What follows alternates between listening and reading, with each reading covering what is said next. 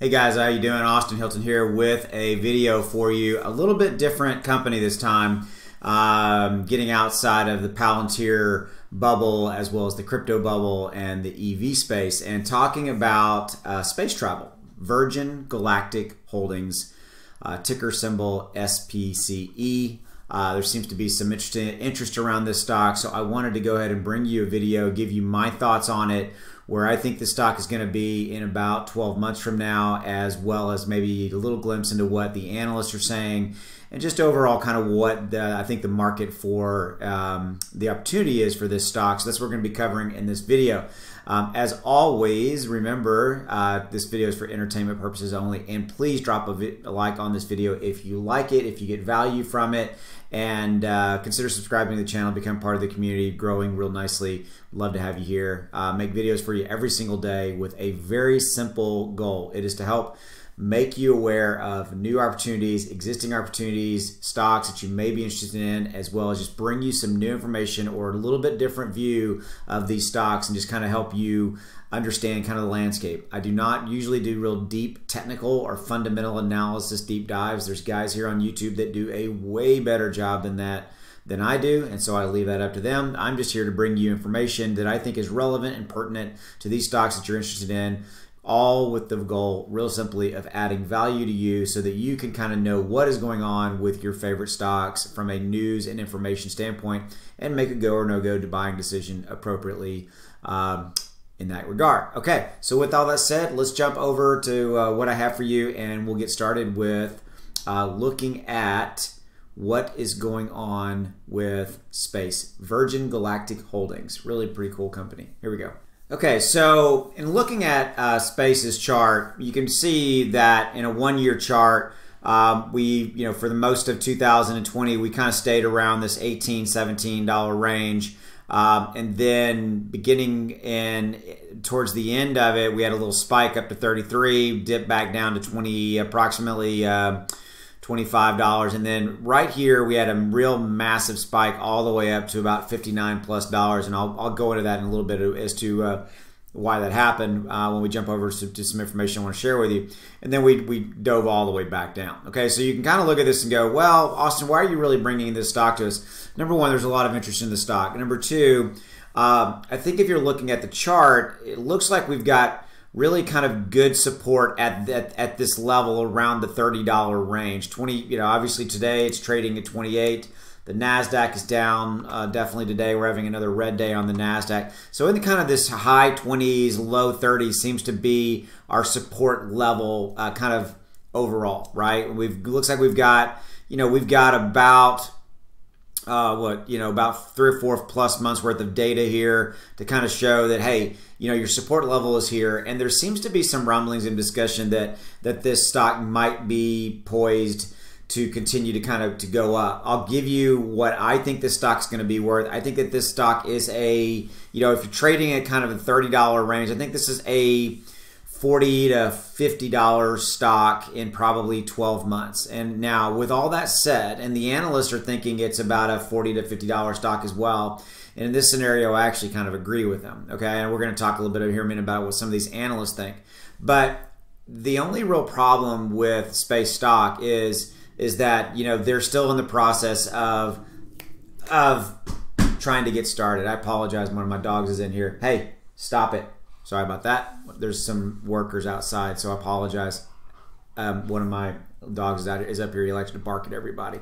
Okay, so this is a long-term hold is really where I'm going with this stock. Okay, so if you're looking at the stock from the standpoint of short-term gains, the stock's not the right stock for you. If you're wanting to make an investment in kind of the tourism space flight market, this is absolutely the only, absolutely the opportunity. Okay, now obviously Elon Musk with SpaceX is not, that stock's not traded. You can't get access to that stock as of yet. If when it will be available. So if you're kind of wanting to get into this space, these guys are the main.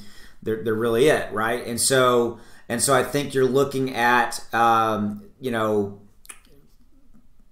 they're years away from having the space flights actually going, and it's a long-term play to get to that, right? So I think, again, I think that there seems to be some consensus that we believe that the stock is going to continue to go up incrementally. So it's probably a $40 to $50 stock within 12 to 18 months, give or take. This is all caveated that the NASDAQ and the Dow will kind of agree with us, and overall we'll have more green days than we'll have red days, which obviously we should. So I think it's an opportunity there, and I think that this is really our support level right here in this kind of high 20s, low 30s range. Okay, so at $40, I mean, you're still looking at what? Look at $37, just kind of what TipRanks has it. By the way, that's only there's 9 analysts rating it. There's guys that are rating it at a $50, $50, $40. Now you do have some analysts that are saying hold. I understand why they're saying hold. Saying hold because there's no revenue yet. There's there's nothing coming in, and so this company's in the building phase, right? So but I know that there are investors who just really want to be involved and have stock in this marketplace, which is part of the reason I want to make this video for you.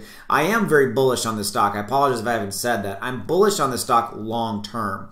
You can see TipRanks and the analysts are saying, hey, by March 2022, they're saying their high in their average is 37. So I think there's a little bit more upside here than say $37. But hey, even at current levels right now at $29.65 at 37, that's a 27% return. Okay, so you can kind of look at it and go, that's how I always look at TipRanks and look at some of the stuff when I'm looking at like what do the analysts think and kind of like that. You always got to come back. Hey man, 20 to 27% on your money is not bad. It's really, really good, right? Now I know there are other bigger opportunities maybe out there better, and I've talked about some of them on my channel here, but I just want to make you aware that that's kind of that's a decent range, right? Okay, so we've talked about that. We'll talk about the stock, the chart. Let's look at really the little piece of information I got for you today. So this analyst right here, Michael Ciarmoli, I hope I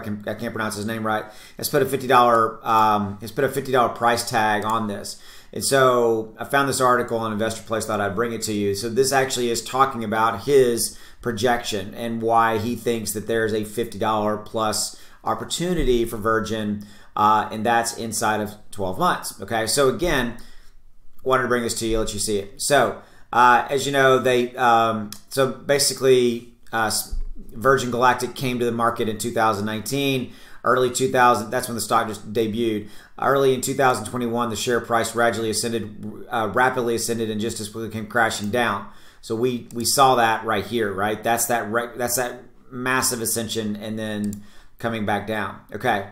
So is this a problem or an opportunity for enterprising investors? I thought this was a great question. The answer depends on your vision of the future of space tourism along with Virign Galactic's position in the niche industry. That's really what it comes down to. What is your vision of the future of space tourism? Is space tourism going to be a huge marketplace? Absolutely, unequivocally. I mean, it's there. It's happening.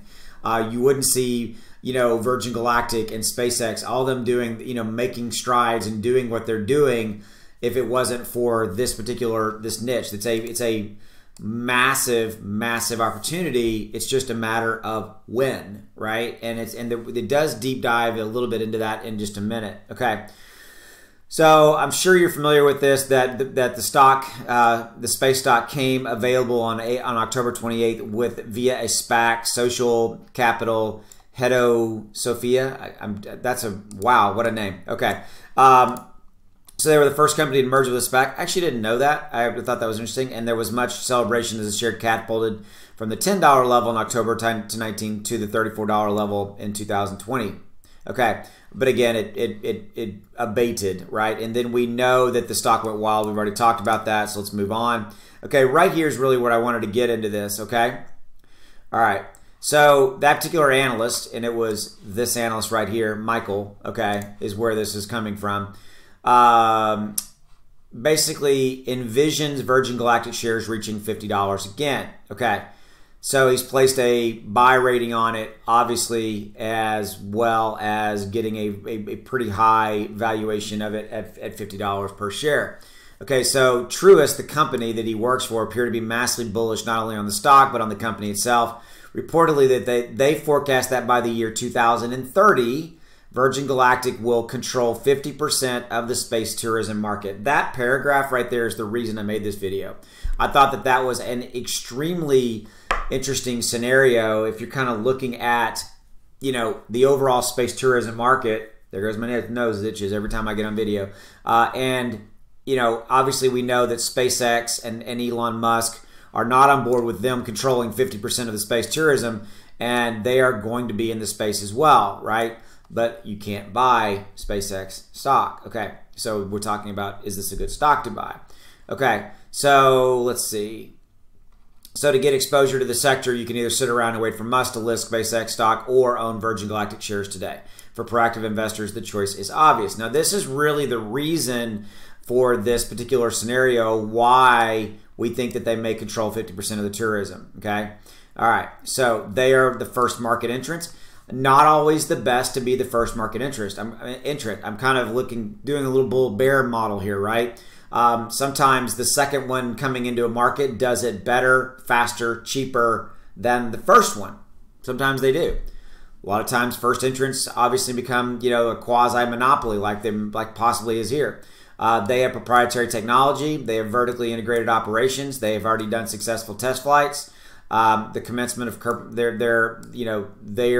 have the commencement of commercial operations. They have a plan for that.